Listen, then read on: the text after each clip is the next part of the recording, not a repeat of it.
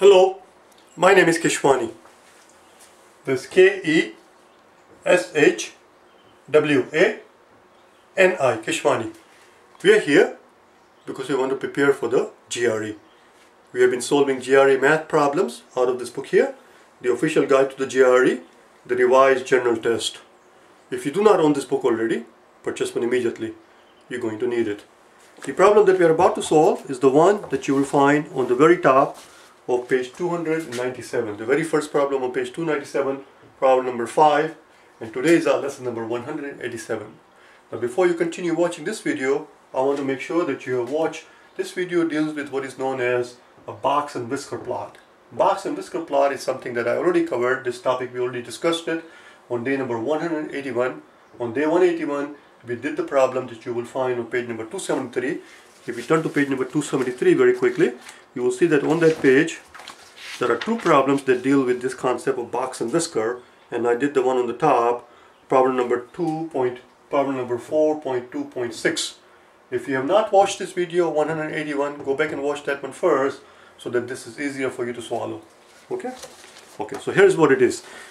What we are given here is what is known, as I said, box and whisker plot, and I have reproduced the plot on the blackboard so that we can discuss it. What does this box and whisker plot gives you? It gives you several bits of information about your data set. You can, by looking at it, you can tell where it begins, you can tell where it ends. So it gives you the minimum and the maximum of the observations, which means from those two things we can figure out the range. That's the first thing we do. From the minimum and maximum we know the range of the data. Then it divides the data up into quartiles. And again, if you don't know what quartiles are, if you don't understand this terminology, that means you have not been watching the videos in sequence. Go in sequence, don't skip around. Look at all the data analysis questions in the sequence. Quartile is where we divide the entire data set into four parts, four quartiles.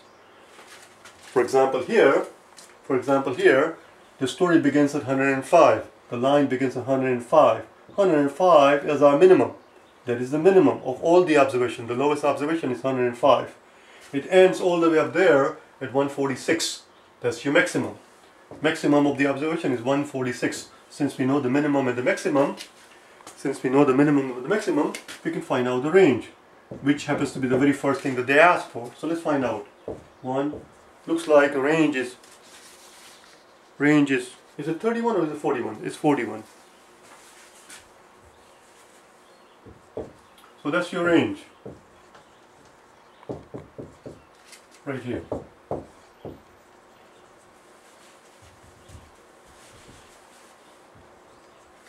Then the story continues. This very first line that you see there, that is what is known as the first quartile.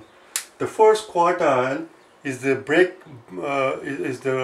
the point where you break the data into the bottom 25%, and the top 75%. The first quartile is same as the 25th percentile, which means that's the observation below which 25% of the observation lie, and above which 75% of the observation lie. Let's continue. And then it ends, the box ends at this part, which is your third quartile. A third quartile is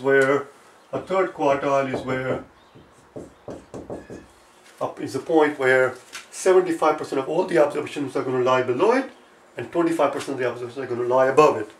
That is called the third quartile, right here. Third quartile, P with subscript 75, that means 75 percentile, and that happens to be 126 here.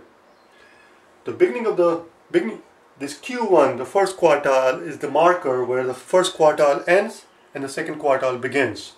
From that marker, from Q1, it is called Q1. Even though we're dividing the population into four equal parts, into four quartiles, but in calculation we only calculate three numbers, three figures. First quartile, second quartile, third quartile. Listen carefully. The first quartile, the Q1, is the end of the first quartile and the beginning of the second quartile. The Q2, which is right here, which we'll come to in a second, which marks the end of the second quartile and the beginning of the third quartile, which means this marker here, Q2, divides the population into half. Half the population lies below it, half the population lies above it. Let's make a note here. Q2 right here is your 50th percentile. Half the observations lie above it, half the observations lie below it. Half the observations lie above it and half lie below it. Well, that is the definition of, what do we call that observation below which half the observation lie and above which half the observation lie? That middle point where that sits right in the middle, half the observation are to the left of it, half the observation are to the right of it, that's median. That is the definition of median. So this guy is your median. Right here. And from here, from the beginning of the from beginning of this marker, the first quartile to the third quartile, from this here to here, we have another range, as opposed to this range, which is the range of the entire population. This range is called the interquartile range. I think that's the next thing they ask for. What is the range? What are the three quartiles? Well, here are the three quartiles, right here. The first quartile, right here, if you look at the plot, it looks to me like 114. The second quartile, which is the median, is 118. The third quartile, which is the 75th percentile, is 126. So let's read the question one more time, make sure we don't miss anything. What are the range? Well, we found the range is 41. What are the three quartiles? The three quartiles are right here. The Q1, the first quartile is 114, the second quartile is 118, third quartile is 126. Then they ask you what is the interquartile range. Well, interquartile range is, this is how we write it, interquartile range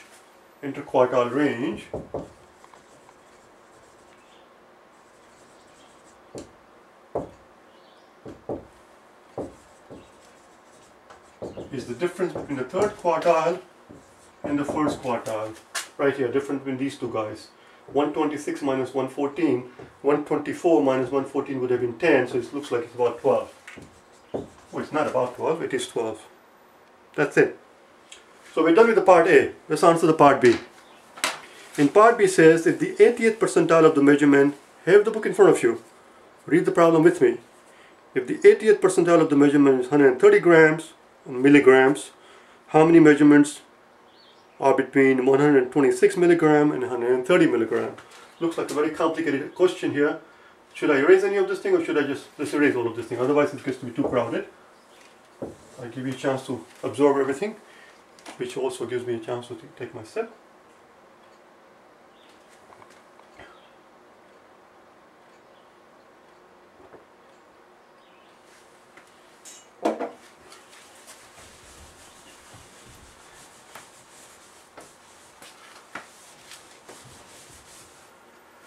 Alright, we are told that 80th percentile is 130 milligram. This is how we write it. 80th percentile is 130 milligram.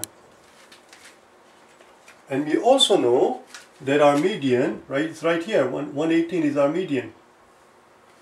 So, which is 50th percentile. Oh, sorry, we need the third quartile. We don't need the median, we need the third quartile. Right here. The third quartile, which is the 75th percentile, which is the third quartile, which is 126 milligram. Since this represents the third quartile represents the marker below which 75% of the population lies, and this is the 80th percentile, that means between these two, between 130 and 126, see this is 126. Oh, 130 is right here actually, we can talk about it. 130 is right here, and then it happens, which we are told is 80th percentile. This guy right here is 75th percentile, 126 is 75th percentile. So we are interested in this part right here, we are interested from here to here. The question is, how many observations lie between the measurement of 126 and 130? They measured the weight of 800 insects. The question is, how many insects weighed between 126 and 130 milligram? Well, this is the 80th percentile, which they tell us that the 80th percentile of the measurement is 130 milligram. They tell us that, and this part came from the graph. Right here, this marker here is the third quartile. This part was not given to us. This part is something that we have to get from the graph, which is the 75th percentile. The third quartile is right here. If this is the 75th percentile and this is the 80th percentile, That means this must represent 5% of the observation. From here to here lie 5% of the observation in this range. From 126 to 136,